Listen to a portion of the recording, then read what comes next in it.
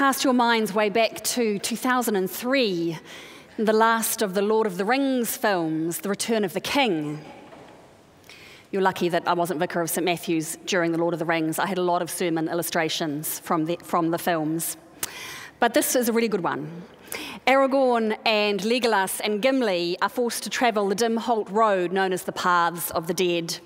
They go in under the mountain, even though the door says the way is shut. And in the caverns under the mountains, they find skulls and skeletons. And then they are confronted by the spirits of the dead who cannot rest until they have fulfilled their oath to the heir of Gondor. Aragorn, of course, is the heir, and he commands them to fight for him, which they do, and they are then released from their torment and able to rest in peace. Some of the best scenes of the movie. Can't believe it was 2003, although, of course, true believer fans such as myself have watched it many times since. Could probably quote you some of the lines. Then just last week during the Arts Festival, there was a show with a similar theme, and this time not a fantasy movie, but a real-life story. The Bone Feeder is a new opera by Gareth Farr. I'm sure some of you saw it. Anyone see The Bone Feeder? A few. I know Claire did. Claire's husband was the conductor for it, and the music was fantastic. If it comes back again, you really must see it. It's the story of the early Chinese community in New Zealand.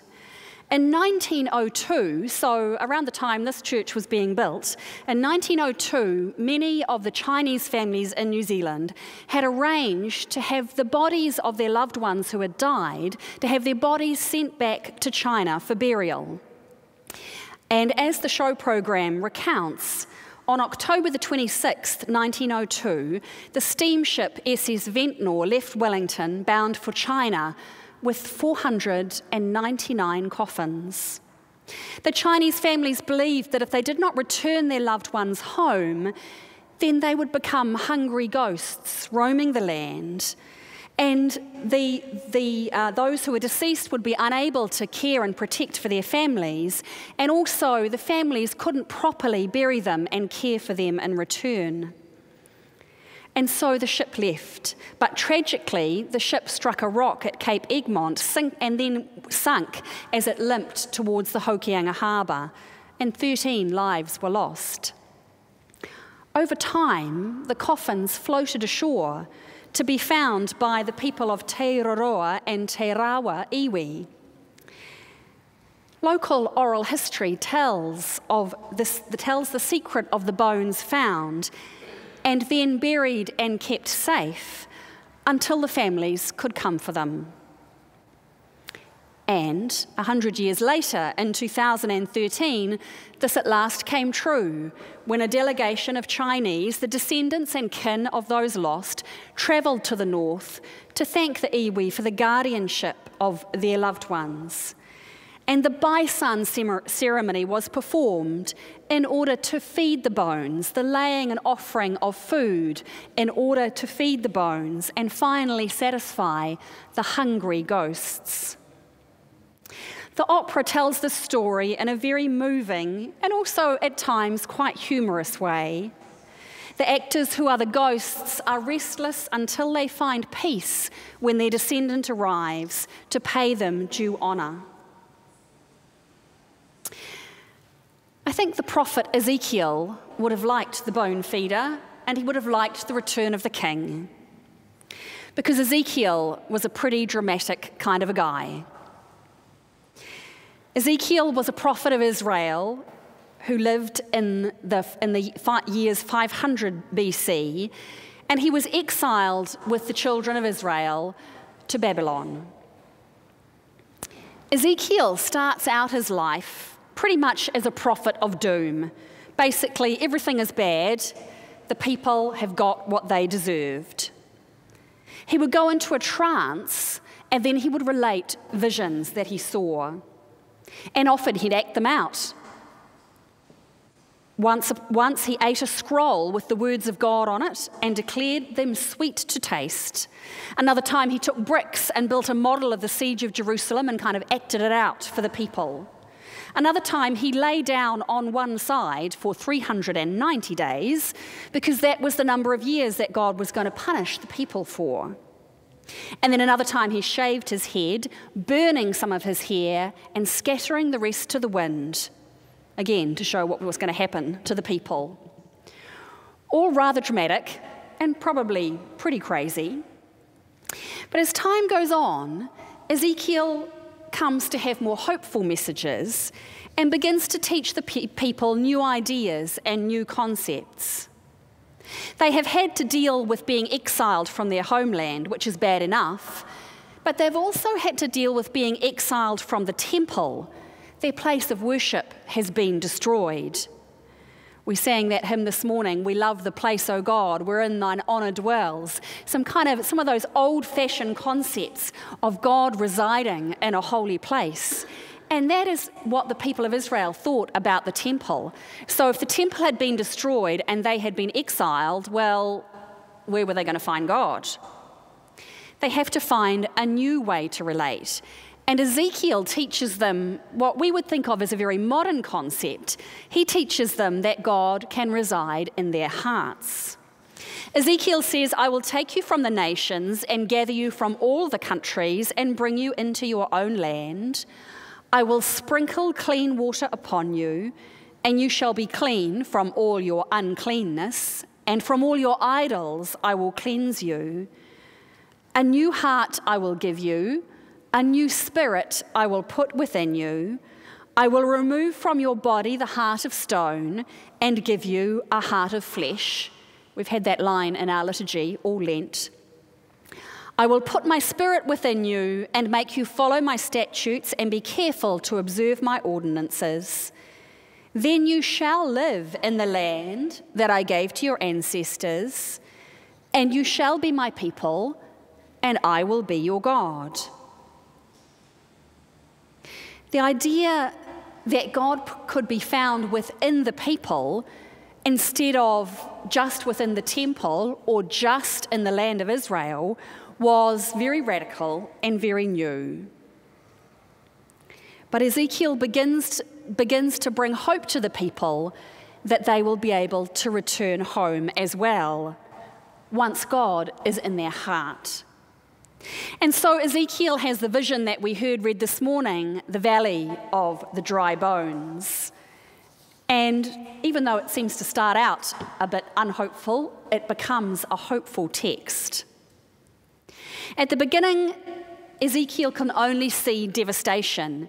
He sees a valley and it's full of dry bones, like Aragorn entering the Valley of the Dead, or the tragedy of 499 coffins lost at sea. It seems at the beginning there can only be sorrow and only loss and fear. And Ezekiel is told to prophesy to the bones, to cry out to them, in sorrow maybe, but also in hope. He's told to speak life to them. The power of the word of God can be that strong. And so in his vision, he sees the bones recreated into human beings, and the breath, the Spirit of God, fills them. "I will put my spirit within you, and you shall live." The spirit and breath in Hebrew, ruach, are the same thing. So breath, breathing in, is the same thing as the Spirit of God.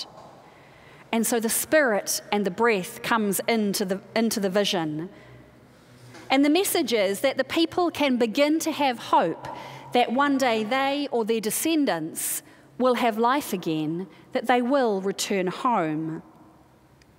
And sure enough, 70 years later, in 520 BC, they do return and they do build the temple again. Ezekiel's way of communicating and way of getting across his message is very physical.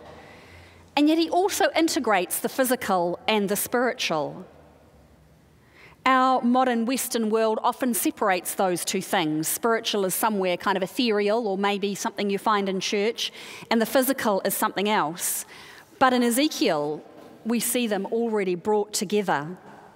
The breath, the spirit, is within the bodies and cannot be separate from them. When we look around at our world and we look at ourselves, where do we see valleys of dry bones? What kind of vision would we have? We might see the famine that's going on in the Sudan. We might see places of drought. We might see people struggling with poverty in our own land. Or maybe your own life at the moment feels a bit like a valley of dry bones because of some loss or grief that you're experiencing. Or maybe life is just plain boring and it just feels like dry bones. And so our rather crazy prophet Ezekiel invites us to prophesy, to speak, to claim the Spirit of God. Ezekiel invites us to breathe in a life-giving breath, and then to seek to transform our experience, or maybe the experience of others. Our Christian life and prayer is not a magic wand that can make all the bad things go away, but we can bring change and hope for ourselves and for our world when we seek a new spirit, when we seek a heart of flesh and not a heart of stone, like the stones that you laid down this morning. This passage from Ezekiel is one that we'll read again in a couple of weeks on Holy Saturday at the Easter Vigil. As we gather in the darkened church, we will imagine the darkness of the tomb of Jesus or the tomb of Lazarus, and we will gather and listen and wait. We'll hear read the story of creation, the story of the people passing through the Red Sea to freedom, and then we'll hear the valley of the dry bones. And each reading will help us set the scene. Each reading will remind us of God's action through the ages, and each one will prepare us to welcome Jesus, who, like Lazarus, walks from the tomb. This year, in the spirit of Ezekiel and dramatic actions, we're going to open up the baptismal pool, which is under the floorboards at the back of the church, and we're going to invite you to walk down into it, not in full of water, so you won't have to wear your togs, but we're going to walk down into it and up the other side. As we've been walking to the font each Sunday in Lent to lay down our burdens symbolised in the stones, we're going to walk down into our imaginary valley or our imaginary tomb, and we're going to walk up the other side with God's Ruach breathed into us. It'll be our little attempt to be like Ezekiel. And we'll remember his words: prophesy, mortal, speak, proclaim hope, proclaim life. Be ready for the Spirit to be alive within you.